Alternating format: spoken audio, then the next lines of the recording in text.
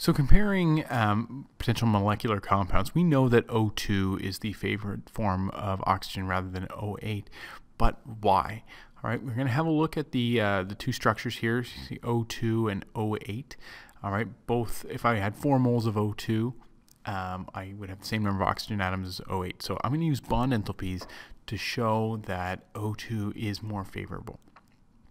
All right, so the bond dissociation enthalpy, or bond enthalpy of the OO double bond is 498 kilojoules per mole, while the oxygen single bond enthalpy is 146 kilojoules per mole. So this is either energy required to break the bond or energy released when it's formed. All right, we're going to use the form of Hess's law shown there, which is for bond enthalpies, bonds broken minus bonds formed.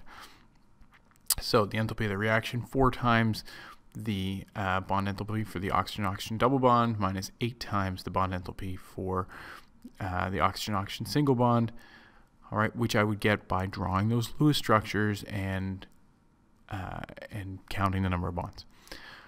All right, so handling the subtraction here, this would be 824 kilojoules. Now this means delta H is positive.